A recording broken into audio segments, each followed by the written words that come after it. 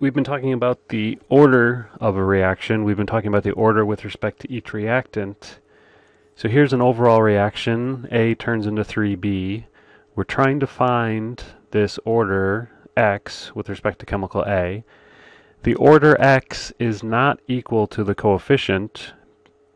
The order has to come from experimental evidence. If we had a mechanism and we knew experimentally which step was slow, that's one example.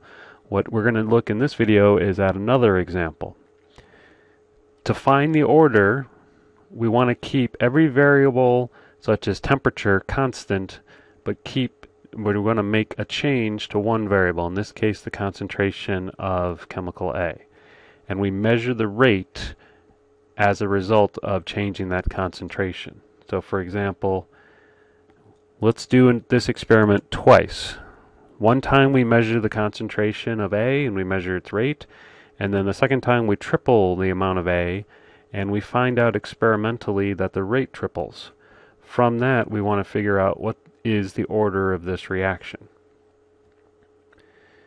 So if we write down what we know, we have an experiment. We do this the first time.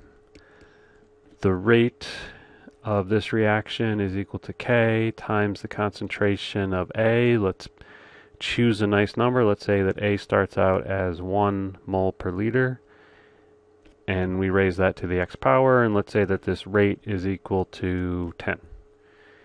The second time we do this, we triple the amount of A and the rate triples. So the second time I do this, the rate is still equal to the same rate law, but the amount of A is tripled, so instead of 1 to the X, we're going to have 3 to the X. And experimentally, we find that the rate triples, so instead of 10, the rate will be 30. We can cancel out some of these constants if we set up a ratio like this. K will cancel with K, and we're left with 3 over 1 to the X power is equal to 3, or 3 to the X equals 3, and from that we know that 3 has to be raised to the first power for it to equal 3. So the tripling of the concentration triples the rate. That means that the order with respect to chemical A, this variable X, would be a 1. It may not be a 1. Here's another experimental result. In a different experiment, let's say we increase the amount of A by a factor of 4. This time the rate increases by a factor of 16. We're going to do the same thing. We're going to have 2 experiments. We're going to set up a ratio. It really doesn't matter which one you put on the top for the ratio, which one you put on the bottom, but it's a little bit easier to deal with numbers greater than 1. So if you put the bigger one on the top, we have K, the first concentration of A, let's say it's 1, that's raised to the X power, and this is equal to a rate of 10. The second time we do this, instead of 1 for the molarity, we increase that by a factor of 4, so this will be 4 to the X, and it doesn't matter which numbers you choose, as long as the second one is 4 times bigger, you're going to get the same answer. This time the rate went up by a factor of 16, so if the rate originally was 10, the rate of the second experiment will be 160. Set up your ratios to cancel out the constant K.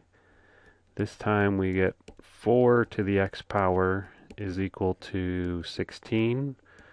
4 raised to what power gives you back 16, and that power would be 2. So this experimental evidence is telling us that the order with respect to chemical A is second order. Here's the third one. This time we double the amount of A, but the rate doesn't change. What's the order in that case?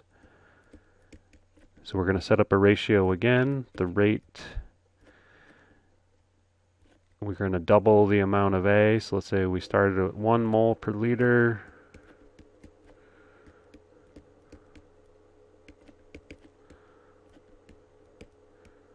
So the first time we did it with a molarity of 1, the second time we do it with a molarity of 2, but in both cases we get exactly the same rate. Set up the ratio, K cancels with K.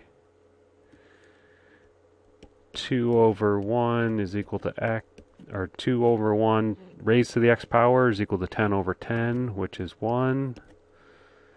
2 raised to the x power is equal to 1. X has to be 0. So this is 0 order with respect to chemical A. If the concentration does not affect the rate, it's 0 order.